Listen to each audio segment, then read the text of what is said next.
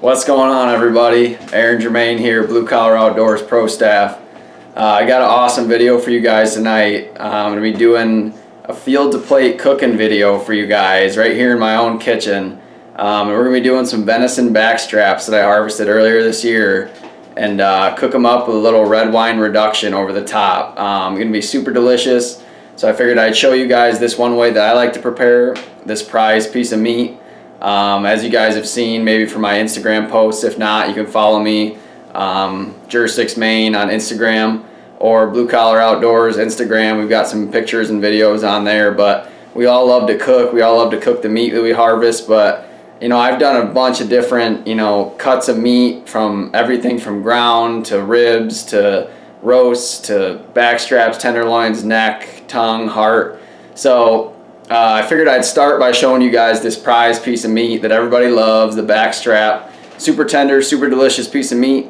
And I'll show you guys one way that I like to prepare it and cook it. And then maybe down the road I can do some more videos showing you guys some other cuts of meat that are equally delicious, that the way I like to prepare those. So yeah, I'm just enjoying a glass of red wine before this meat thaws out. And then we're going to get to cooking. So we'll see you then. Alright guys, here we are in my kitchen. We're going to get started here in a second. What I'm not going to show you guys is me taking this meat out and letting it come to room temperature. I always let my red meat come up to room temperature. That way you're not cooking a cold piece of meat that might not cook all the way through or how you desire it to be cooked. I'm going to sharpen my knife up a little bit. I always work with a super sharp knife, so I'm going to be using my little work sharp knife sharpener. Little ceramic honing blade on there. I'll sharpen up my knife. And we're going to be using cast iron today. Love cooking on cast iron skillet. If you guys have never cooked with cast iron before, they last forever. They're super easy to clean. They get really hot, so you can get that nice good sear on the outside of your meat. I do like to condition my cast iron skillet, so what I'll do is put some olive oil on the bottom of this pan, or excuse me, vegetable oil, or any type of oil you really prefer. And you're going to take a paper towel and kind of just wipe down all the black surfaces of the pan, and then you're going to bake this pan in the oven for you know, 45 minutes to an hour. And what that's going to do is that oil's going to kind of bake into the pan, and then that's going to condition your pan so that nothing's going to stick on there. It's going to be super easy to clean. There's going to be no rust, nothing like that. So yeah, that's about it, guys. Real easy. We're just going to be cooking the meat, and then you can obviously cook any sides you want with this meal. We've got our red wine over there we're going to be adding in, and I'll show you how to do the reduction for that. But yeah, I'm going to slice this meat up, and we'll get started. Alright guys, so I've got my meat all up to room temperature and trimmed out. I've got it cut in half. I'm only going to be using half of the backstrap tonight.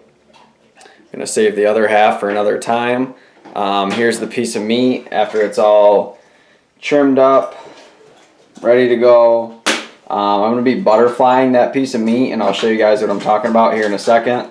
And then all I'm going to get started in my pan is some chopped garlic. And later on I'll put a little bit of butter in there just to coat the bottom of the pan before we throw our steaks on. So to cut these steaks up, I'm going to show you guys what I'm talking about here.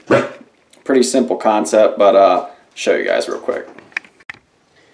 Alright guys, so when you're butterflying your steaks, let me show you guys what I mean here.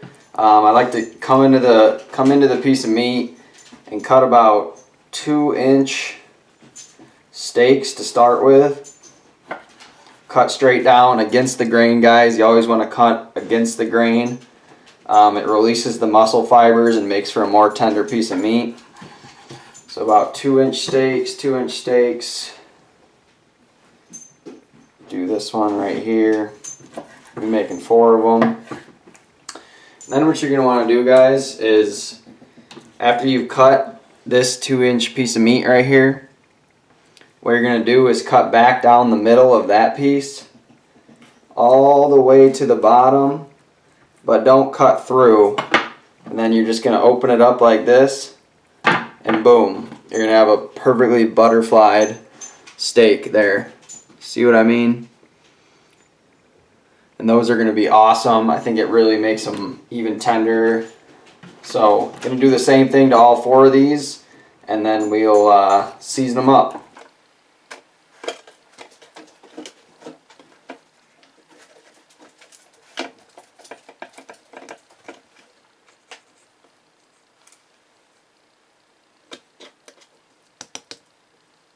Alright guys, so real simple on the seasonings. I like to keep it pretty simple. I'm just going to do salt and garlic on one side, and on the other side I'm going to do a little bit of the McCormick steak seasoning. I really like that seasoning. I think it's got a really good flavor. Not too much, you don't have to overdo it. They're not huge pieces of meat, so you don't want it too salty or overpowering with one seasoning. So this is one side of the meat here, just a little bit of salt, a little bit of garlic. And then what we're going to do is we're going to take some of this McCormick steak seasoning. We're going to flip these steaks over. You guys can see here, beautifully butterflied steaks. Flip them over, just like that. Man, those are going to be so good. And then we're going to come through and just hit this side with a little bit of McCormick steak seasoning. Try to cover the whole piece of meat. Boom, just like that, just like that. Super simple, guys, nothing crazy on the seasonings. Salt, pepper, garlic's always my go-to for pretty much anything, and boom, there you go, guys. They're all seasoned. I'm going to let those seasonings sit on there for about 5 to 10 minutes while my garlic heats up, and then they'll be ready to throw on.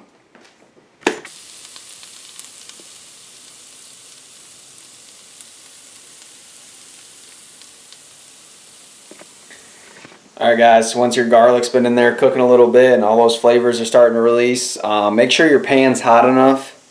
For me, my cast iron skillet, you want a really hot pan when you're cooking your steaks.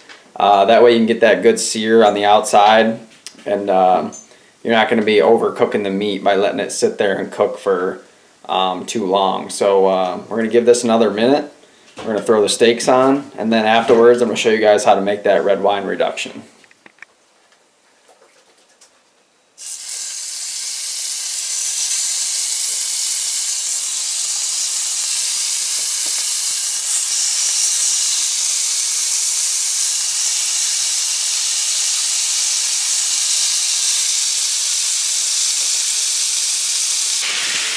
Looking good, guys, looking good. We're going to do about 3.5 to 4 minutes on each side. That should do it. You want an internal temperature of about 130 degrees for a nice medium rare piece of meat. I don't have a thermometer right now, so I'm just going to be doing kind of a time that I've gotten down over practice, and then just also feeling the meat, and you'd be able to feel the doneness of the inside by your touch of your fingers. So we're going to give it a few minutes on each side, and should be good to eat.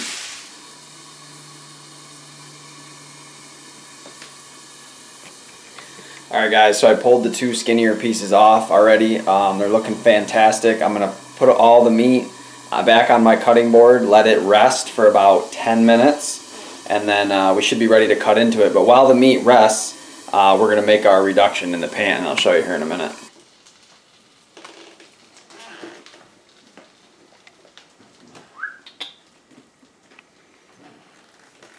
Alright guys, so while my meat rests, you got all these extra drippings here in the pan. It's got that garlic, a little bit of butter, and then whatever juices came off the steak. We're going to use these drippings for our reduction. So we're going to go right there with what we've got in the pan. I've got a little red wine, a little Cabernet. We're going to put this right in the pan while it's still really hot. Let that bubble up, and that's going to reduce down to a really, really good sauce for us. Stir it a little, cover that up, and that's going to be a good wine reduction with that garlic and the butter in there and all the juices from the steaks. It's going to make a really good sauce to drizzle over the top of your steak. So we're going to cut into these steaks here in a minute, and then we'll show you the finished product. Alright, here we go guys. We're going to cut into the meat here. See how we did. Got our 4 pieces here. I'm going to cut into this smaller one here first. Once again, against the grain, we're going to cut. Oh, perfect. Hope the lighting can pick this up, guys, but look at this piece of meat here. I mean, it doesn't get any better than that right there. So we're gonna cut some up and then we're gonna plate it, and I'll show you how I like to plate it if I've got friends over and stuff, just to make it look nice. Alright guys, so the steaks turned out perfect. I just tried a piece and it's absolutely amazing. So I cut a piece up and I plated it. And this is how I'll plate it, you know, nice and neat if I got friends over. As you guys can see, that meat is perfect, pink all the way through the center, but still warm and cooked to a perfect medium rare. That's gonna be amazing. And then to finish it off, we got our red wine reduction right here, and we're just gonna drizzle that right over the top, guys. And there you go. That is venison backstrap, a little red wine reduction. I'm Aaron Germain, Blue Collar Outdoors Pro Staff, and we'll see you next time on another Field to Plate cooking episode.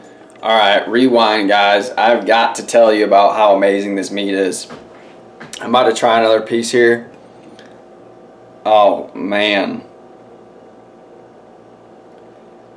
So good. About to try another piece.